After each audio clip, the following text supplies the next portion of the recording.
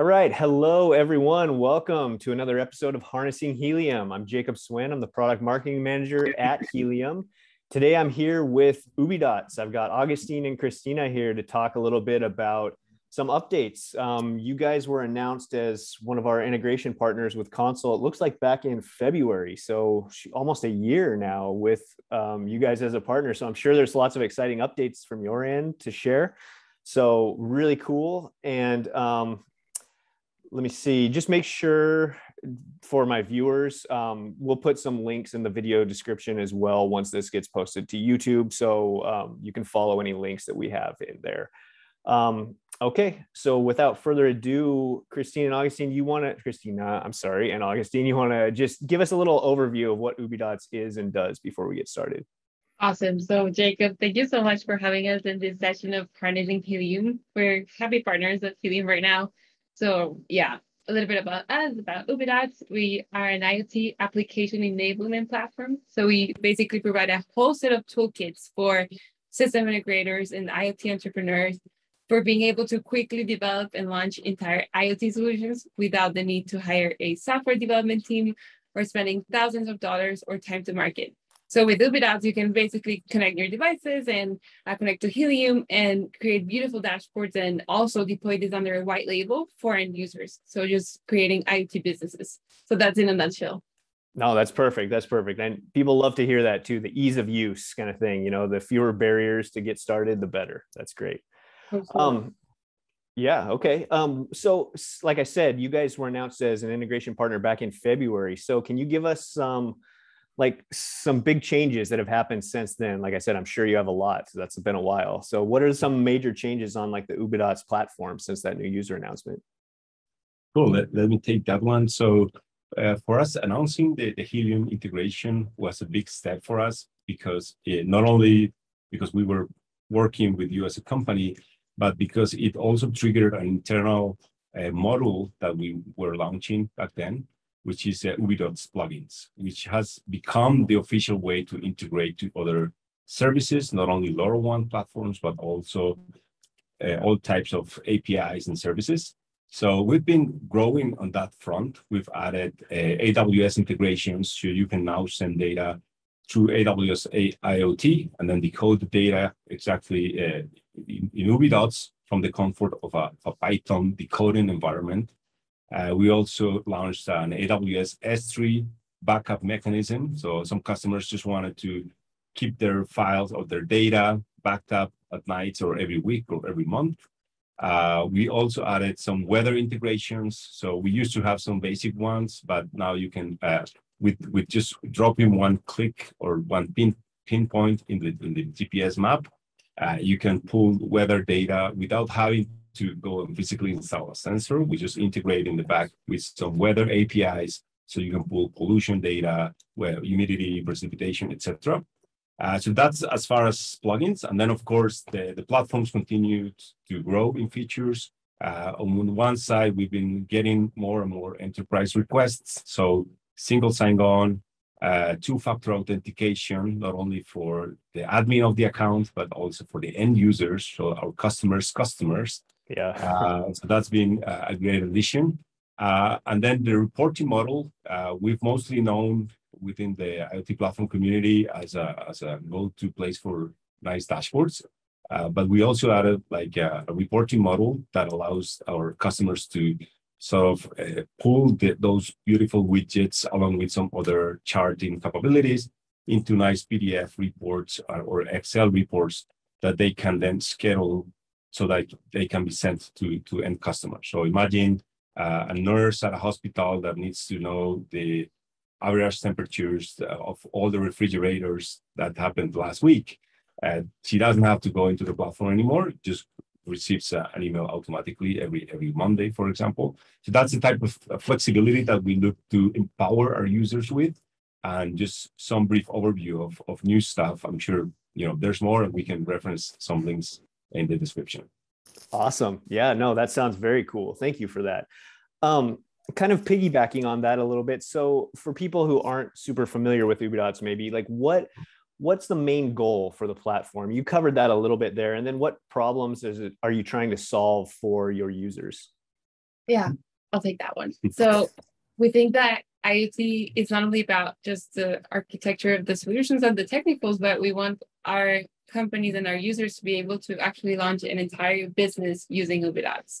So that way we put a lot of effort in that application enablement layer so that I'll give you some examples when they actually can use Ubidots in a white label manner and go to the end user as if it was their own IoT platform. So the real problem here is that if they were doing that on their own, they would take a lot of time and probably just money to make it happen. So this is like our sweet spot where we want to like really help.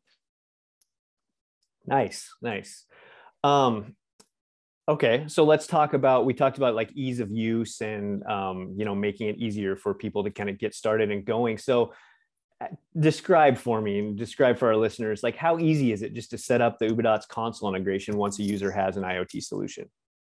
Nice. Yeah, I think we can share screens. Just yeah, I might need to enable that. Okay, you should be able to. So back then when we launched our integration, so this was like kind of the top level overview. So one really nice thing that we built for our users was erasing the need to physically enter the dev UI of each device. Yeah. So we figured, if you're a potential user that already has hundreds of LoRaWAN devices plugged into your Helium account, then you shouldn't have to download a CSV file that it manually uploaded. So, we should be able to do that automatically for you. So with this pre-built integration, all the user does is just go to the console, create an Ubidots integration, copy an Ubidots token, and then on their behalf, Helium will automatically create like an HTTP endpoint that already understands the Helium language. So we take your payload, we use that metadata to map it to Ubidots variables, and then we give you an environment where you can decode your data frame. So just real quick, that environment, it's a Python, imagine it like a serverless environment where you can have cloud functions being run every time a device sends data. And the cool thing about that is that, well, on one side, there might be some heavy lifting at the beginning because, we don't have like a pre-built decoder for every LoRaWAN device out there. Instead, we chose to support a lot of powerful functions and plugins and libraries that are already shipped with Python. So to give you an example, last month we held a webinar about predictive maintenance, and we were able to predict machine failure because we had enough data and because we had access to Python libraries such as Pandas and SciPy that allowed us to do a prediction. So this only to say that it doesn't matter how complex the decoding of the data could look like. The good news is you have the power of Python at hand, and it's already built into the Helium integration. So just to take a look of how that looks like in the console, in Ubidots. So once you create the plugin, you can see here what we were talking about, all the different plugins that we're supporting, AWS, etc. Here's the Helium option, and once it's created, you can see a tab here that's called the decoder. This is the endpoint that I was mentioning. It's automatically linked to your Helium integration when you create it from Helium. And here you have this access to all of those Python libraries that I was talking about, which allows you to pretty quickly build very powerful integrations and decoding functions. Nice. Okay, great. So let's switch gears for just a second here. I know the Helium community, like back in February when you guys were announced as partners, was still very great, but it was a lot smaller than it is now. So the Helium community is growing really, really fast. How much interaction do you have with the Helium community, and what's it been like kind of working with them? Because I know there are a lot of resources, like especially like in our Discord and on social media and things like that, but a lot of people come to Discord, to get questions answered if they have issues, things like that. So what's your experience been like working with that Helium community? Oh, should I share screens again? Yeah, Okay, sure. so just to pass on. Yeah, just wanted to show you something super cool. So yeah, you're right, Jacob, with like Helium has a very vibrant community. And in fact, we were super excited to learn that we have an internal group in the city. It's not us, we're not there, but as Ubidots, but it's like this IoT Medellin thing. Medellin is the city we're based for now. It's in Colombia, South America. Mhm. They were actually doing a project to map the coverage of the helium hotspots. And you can check it out here that this is actually where we are. The blue spot is right now where we are at the office, and it has a great coverage. So people are very excited, and they're starting to just do their projects and both on the mining and on the IoT side. So that's pretty exciting. Yeah, that's really cool. In fact, I want to mention that I took the chance to explore, in Helium Explorer. Yeah. Other Latin American cities like Rio de Janeiro, Buenos Aires, Sao Paulo, even Mexico City. And I would argue that Medellin is the Latin American city with the most helium coverage. Oh, yeah. Christy said it's not because of us. Of course, we have a couple of, of routers in, and we don't have more because we haven't been able to get a grip on those. They sell out pretty fast. Yeah. But it's not just because of us. There's a community out there. There are meetup groups that come together and then just play with it. And then when at the intersection with Helium and Ubidots and the Discord channel, I think it's been more about providing support to different decoders, different brands, rack, Rowan, the Seed. different seed sense cap from seed. So we've been attentive to provide that support to the community to get the right decoders and then enlarge the decoder examples that we have also. Yeah. No, that's great. That was your chance to say it's all because of you down there in Medellin. Yeah, you could have bragged a lot about that. We cannot brag because they're no, that's great. I know some of our integration partners have kind of their own communities. Does Ubidots have that? Is there like a link people can follow if there is a community that they can go and check out, like, and interact with the Ubidots community? Yes. Yeah, for sure. Yeah, we can leave it in the description. So perfect. There's a Discord channel with you guys, but there's also like a separate website where they can go and share ideas. We worked really hard to keep everything very up to date and all of our documentation, and we have a very vibrant community. We've reached now around 100,000 developers. Oh, wow. So that's great, and they are creating constantly just open source project and doing stuff. So our developers community is very vibrant. And happy to just send you the links so we engage more users there.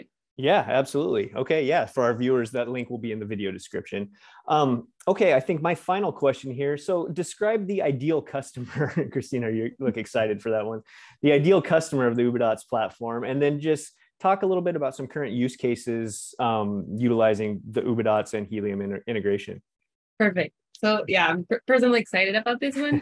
That's good. Only because of Helium and Ubidots projects, but I'll start saying who's our ideal customer. So it's basically companies that are solving industry problems by using IoT. So to give you an idea, we have a mining company that they have to be compliant with the government, proving them that they're using their natural resources in a correct manner. Otherwise, they would get multi-million-dollar fines. So they're tracking with Ubidots their water usage, and that way they've avoided so far like $1 million or more in fines in less than 2 years.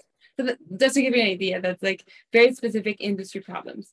And jumping to the the projects that we're using, I'm gonna share screen again. Okay. And yes, ma'am. Thank you.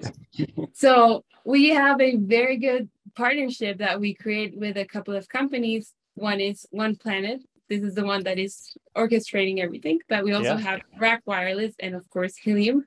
Special thanks to Travis that has been like very helpful to make this happen.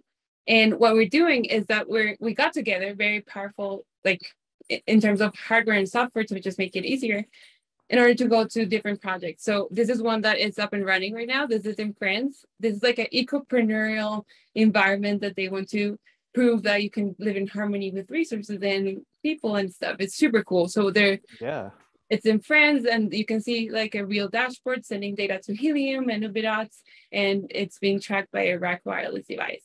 So that's super cool. We also developed these beautiful kits that our idea is to distribute them around Africa, mainly. So what we do is that we want to lower down the technical barriers for schools and kids and also the government to be able to track volcano data, or how to teach schools to do hydroponic just projects in order to have better farming of their just crops and food. So this is great. These are already being distributed, and we have ambitious plans to just send them to Liberia, Kenya, and other countries outside of Africa, like Jamaica, for instance. So this has been cool, with a nice intersection of partners and government and schools. So we're working hard to make it happen. So this is our current project that we're excited about, Helium and Ubidots. Yeah, I remember when Travis kind of showed us that not too long ago, and that was really exciting to see, and that's really cool. Yeah, I love that. I love that. Right. Well, hey, Agustin, Cristina, I want to thank you very much for coming on here and talking about Ubidots, and super excited to have you guys on as an integration partner and to see what you guys are doing in now and in the future. Awesome. Thank you, Jacob. Thank you, Jacob. Well, it's Users Appreciation Month, so thank you, community, for all the feedback and for using it. Can't wait to see what else you build with Ubidots. And reach out anytime. We love just talking to people and companies out there, so we're very approachable. Perfect. All right. Thank you guys again. Talk soon. Bye. Bye. Have a good one.